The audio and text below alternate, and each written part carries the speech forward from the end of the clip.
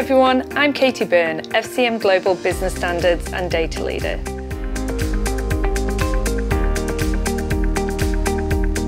Today we want to give you some insight into what creates good data and also how FCM is using data to enhance your travel program. There are many ways we can utilize data to ensure the customer's travel program is operating productively, such as negotiating better deals with airlines and hotel suppliers.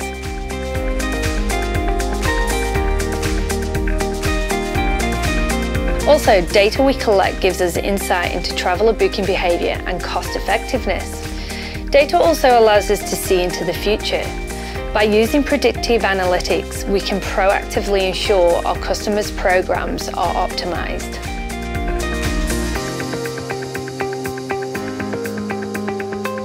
As a customer, it's definitely possible to access real-time data. This would tend to be more booking data as opposed to invoice data.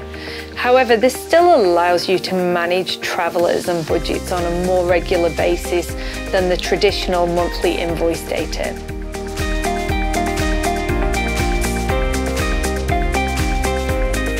But what is data sovereignty and why is it so important to you? Data sovereignty refers to the laws and governance that are applied to data in the country in which the data is stored. The reason this is so important to us is because if your personal data is stored in another country, then your information is governed by the data laws in that country. For example, the law in one country may state that your data can be accessed under certain circumstances. So ultimately, we want our data stored under the governance and laws of our sovereign country.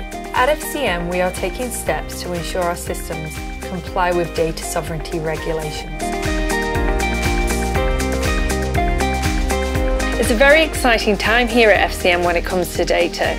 We are in the middle of a very large transformation project, which will ensure we have the best systems and processes in place to allow us and our customers to grow in the future.